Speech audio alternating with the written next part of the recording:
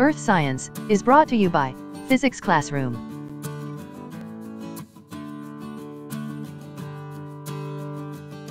Pleasant day to everyone. Here we are again, to explore another marvel, pertaining to the place where each one of us exist. No other than the Earth. We're down on our way to talk about the Earth and its subsystems. As a springboard, let us first focus to these key questions.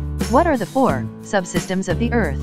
How do matter and energy flow in Earth's subsystems?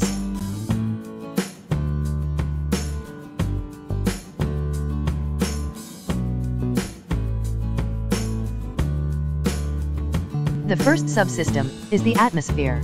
Atmosphere is the gaseous layer above the Earth's surface. Primarily, this is composed of different gases, such as nitrogen and oxygen.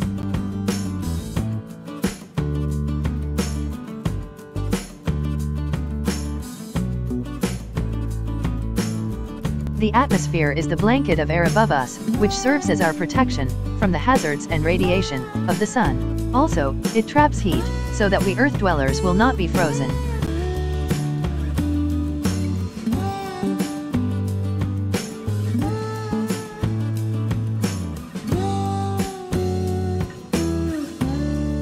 The atmosphere, predominantly composed of 78% nitrogen, barely 21% oxygen, and 1% other gases like argon and carbon dioxide.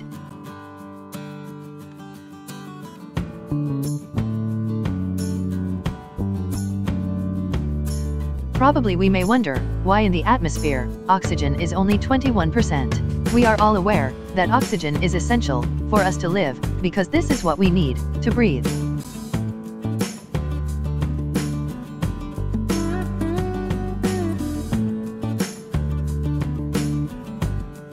Nitrogen is non-reactive. On the contrary, oxygen is highly reactive.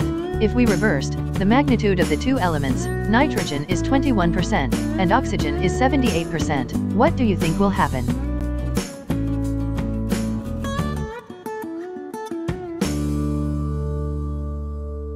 The second subsystem is the hydrosphere. Hydrosphere is the water part of the Earth. This comprises the solid, liquid, and gaseous water in the planet. Solid or frozen water like ice and glaciers are usually seen in the polar regions.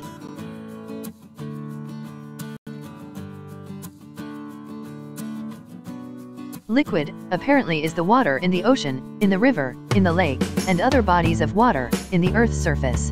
Water in gas state is characterized by water vapor.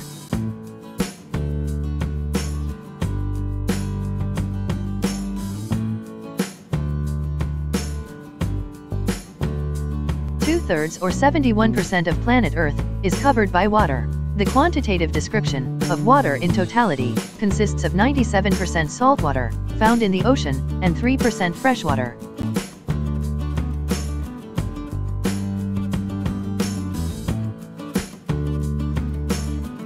If we will further quantify this 3% freshwater, 69% is frozen, 30% is groundwater, and only 1% is the water in the surface, which are utilized for human activities or essential consumption.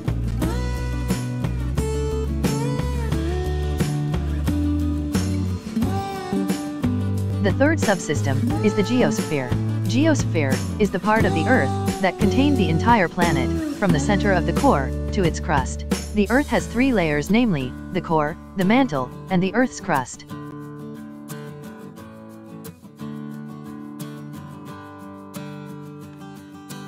The preceding structure shows the configuration of the different layers of the Earth, from the innermost, which is the inner core, to the outermost, which is the crust.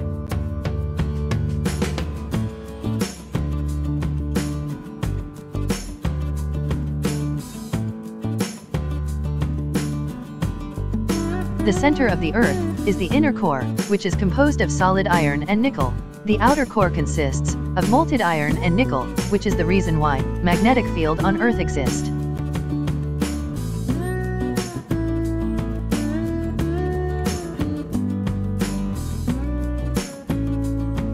The mantle of the Earth is the thickest layer.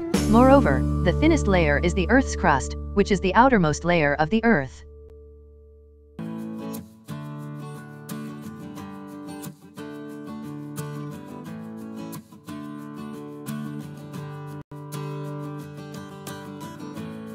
The fourth subsystem is the biosphere. Biosphere is the zone of the Earth where all forms of life exist. It is called the sphere of life.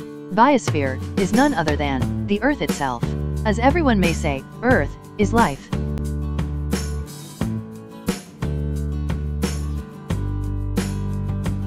Included in the biosphere are the living organisms in land, in water, and in air, even enormous, or tiny, microorganisms. Even the dreadful coronavirus is part of the biosphere.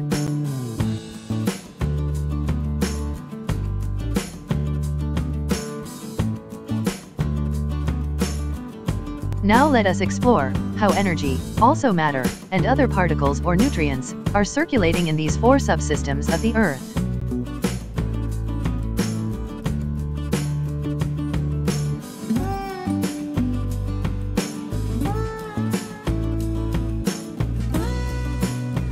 In this diagram, we can perceive that the substances or nutrients are actually connected to one another. The flow of matter and energy are interconnected within the system. Atmosphere is connected to the hydrosphere, and as seen in the diagram, they have mutual connections. Likewise with hydrosphere to geosphere, and geosphere to atmosphere, and the aforementioned subsystems are all connected to the biosphere.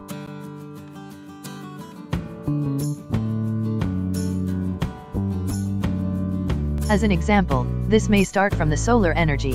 The heat from the sun causes the water in the hydrosphere to evaporate. Going where? Obviously, it's going up to the atmosphere.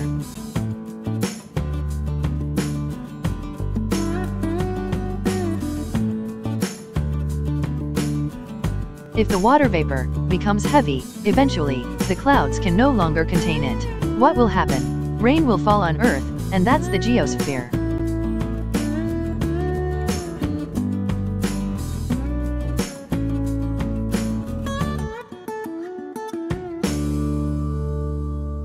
Due to heavy rainflow, parts or parcels of soil with minerals and nutrients are displaced to some other parts of the Earth, where these minerals and nutrients can be used or recycled.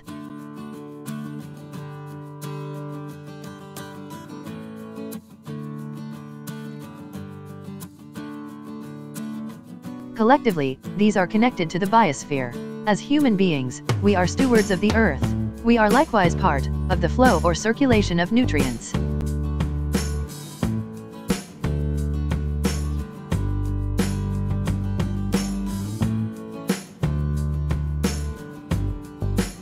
When organisms died, the nutrients were merged to the soil. Human activities affect the Earth, so we are significantly connected to one another.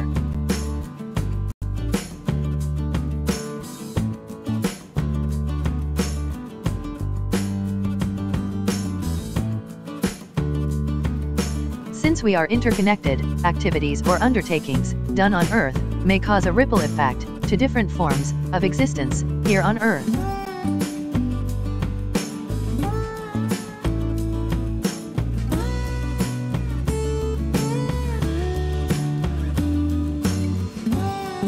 Whatever we do, it can cause an impact. So let us all be reminded that we have only one Earth, where we are all dwelling, and we must be reasonably protective of our one and only Mother Earth.